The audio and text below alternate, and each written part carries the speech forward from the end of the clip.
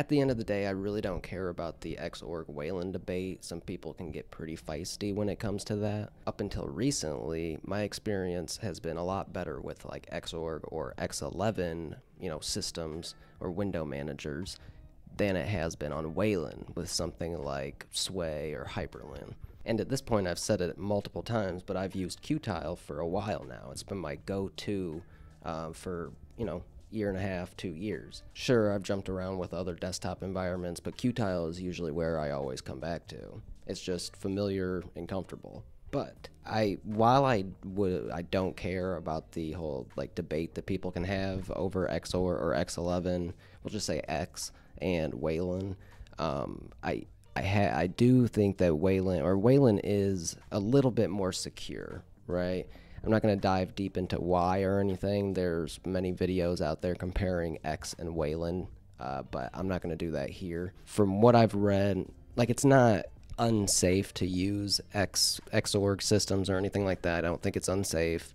I think that people are going to be using Xorg for quite a while, or X11. It's not going to just die like that, right? But I've been wanting to migrate over to Wayland, for a little bit now. I've just been dragging my feet because I just didn't want to do all the work of literally migrating to a new system. Last week, I decided to actually sit down with one of these Wayland compositors and really, get it to my liking to where I could actually use it. Because in the past, I haven't had good experiences, but I'm going to say it was just user error and the fact that I was already comfortable with Qtile and I didn't really feel like configuring a whole new system and all that. So I just decided to do it, right? And just bit the bullet and did it. And it really wasn't that bad. So I wanted to talk to you about, which Wayland compositor I actually picked. We're going to go through some of the applications that I use, the programs, and just talk about it a little bit because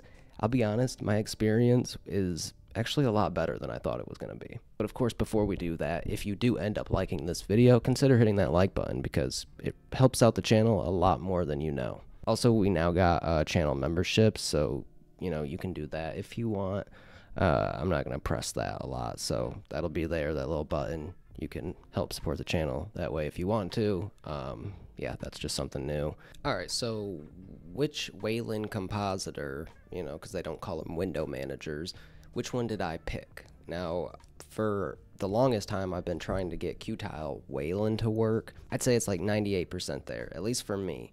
The only thing that I couldn't get working on there is OBS and screen sharing. And honestly, that's fairly important, especially for when I make these videos. So that's the only... If I could get that working on Qtile Wayland, then I would be on Qtile. Now, I know that there's like a handful of fairly popular Wayland compositors out there, but the two main ones for sure are Sway and Hyprland. I've tried Sway in the past as well. I haven't tried it recently just because I'm not a huge fan of i3. I don't like the manual tiling, and I know that I think there's something that you can use to... I just don't like it, and I don't really like Sway, so I chose Hyprland. So I just kind of wanted to go over the system. Right here you can see the desktop. It's fairly simple. It's very, very much like how I had my Qtile set up. I'm using Waybar. It's easy to just go and search up a config on GitHub, throw it in, hack on it, and make it yours, and that's what I did. I found this bar online and then just added to it. Like I added more of the workspaces up here. I changed the colors to it, of course, to the Nord theme. I think it was like the Cat Poutine theme or something when I copied it. I changed the format of like the memory and added the disk space and everything. I just like to see how much disk space is there, and that's pretty much it. I mean, the last few modules don't even work. Like I said, it is somebody else's config, so a lot of times those widgets will be binded to like certain applications or something, and if you don't use those applications, then those modules aren't going to do anything, which honestly really doesn't matter to me. I kind of just gut the config out and put what I need, and add what I need, and I don't need the modules to really do anything. I'm kind of...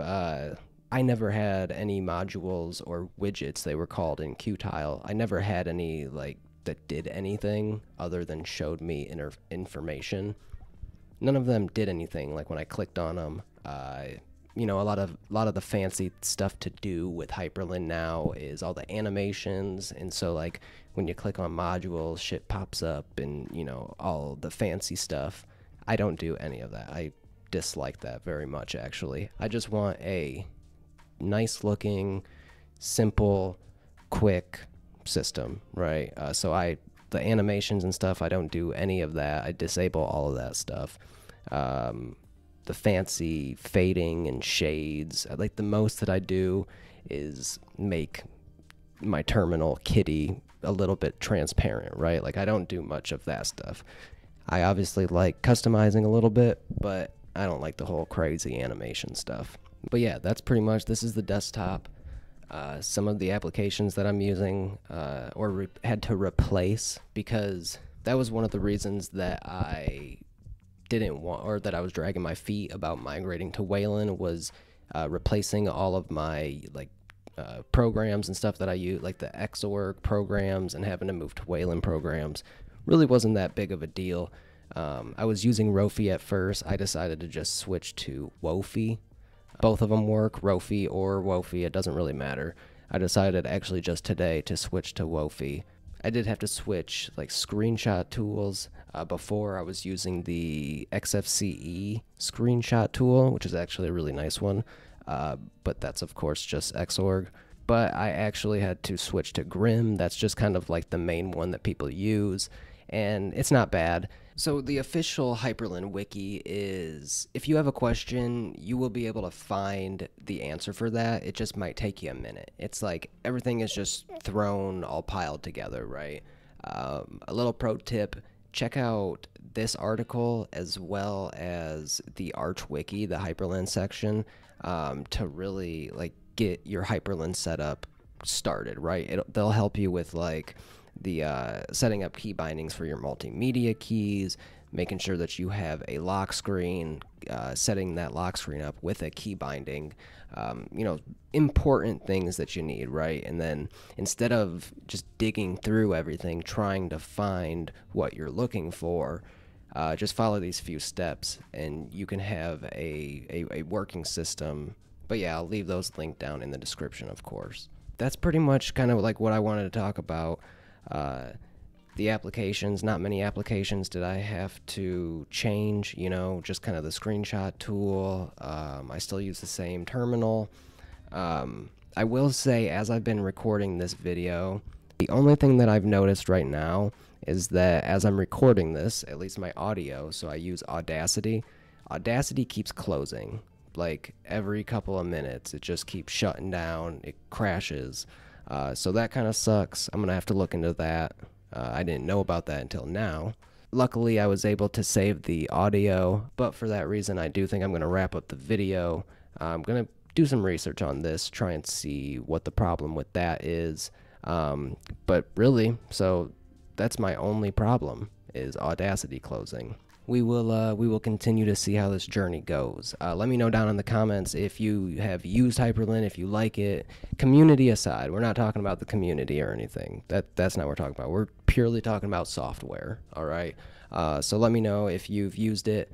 I think once you cut out all the animations and like the fancy shit, I think it's a really decent window manager, or Wayland compositor, my bad. Check the links and everything. We got some new stuff. We got, you know, a blog. We got a couple of support pages, things like that. Patreon, Ko-fi, you know, all that stuff. It'll be down there. Check it out if you would like to. If you did like the video, of course, consider hitting that like button. If you made it this far, holy shit, I really appreciate it, way more than you know. And consider subscribing, because we have a bunch more content coming your way.